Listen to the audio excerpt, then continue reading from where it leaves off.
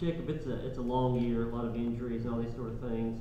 Some teams fade at the end of the year, others get stronger. What's the motivation in the last month of the regular season? What's the motivation on Saturday? Yeah, I think the biggest thing is just everybody remembers what you do in November, right? You know, you could say we lose a game here, lose a game there, win one here, but it's all going to come down to these last 4 games about bowl eligibility and, you know, how we finish. It's all about how you finish versus how you start. So I think that whole thing is kind of what's driving us to keep getting better and to try to just keep pushing through the season. Eric?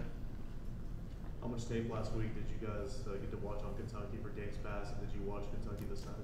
Yeah, I mean, obviously we started on them and trying to get everything figured out and have a week jump on them. And yeah, you watched the game this weekend, and they ended up losing, but that defense is still a tough defense, and they're still obviously one of the better teams in SEC, and so we're still just got to go into it and prepare like any other week. Okay. Jacob, what were some of the things during the open week that you felt like you accomplished personally, and what outside of football felt really good to be able to do? Obviously, in a bye week, you're saying outside of football, it gives everyone, especially like the younger guys, a chance to catch up academically and to get all their ducks in a line, I guess you could say. So kind of take our mind off of football and kind of really focus on school, which is inevitably what we're all here to do. For me personally, kind of the same thing. Just trying to focus on this master's degree that I'm working on and getting all my classes right and just trying to clear my head before this last little 4-game stretch. We'll go to Bannon and Pat. Jacob, just how have you seen Hendon grow from when he was inserted against Pittsburgh to the Alabama game? Yeah, Hendon is a guy that has always played with confidence, and just his confidence radiates. It's not really a cockiness, just he knows his preparation is right and he does things the right way. But I think that's just grown ever since we've seen him blow up against in all these different games against these different opponents. He realizes that he is what everyone's trying to say he is. He's a good player, and he knows we trust him, and so just kind of getting the experience under his belt with us. I know he played a lot at VT, but with this squad, I think he's really starting to settle in. Patrick? Jacob, how would you kind of assess and evaluate how you and Princeton have played at the tight end spot? What have you done well, and what do you think you guys could do better in the last month of the season? Yeah, I think one thing that we've done well is we play hard. We're flying around trying to do our job the best of our abilities.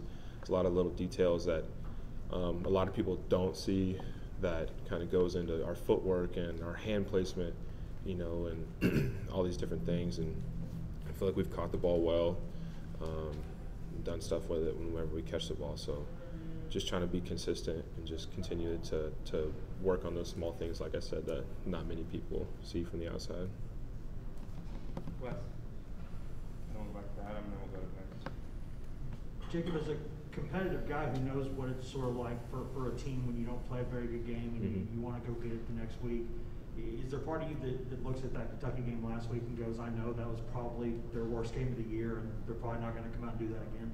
Yeah, I mean, obviously a team like that comes off a loss and they're fired up to get back out there and take it out on the next guy, I guess, because that's the same thing that we do. Say we lose a game and it's like, all right, on to the next one, and they're going to correct their mistakes that they made, and we just got to go in there and play our best ball, and it'll just come down to it.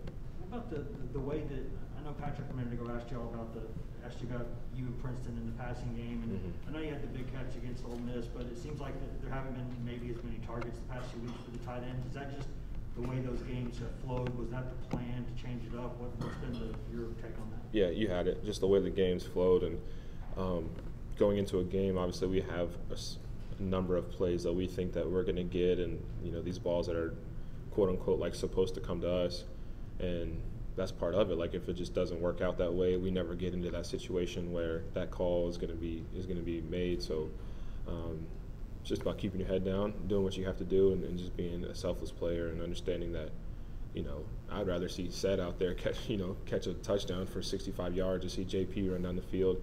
That brings just as much joy to me as it does for me to catch a ball. So as long as we're moving the ball down the field and we're being successful, then that's really genuinely all I care about. Adam?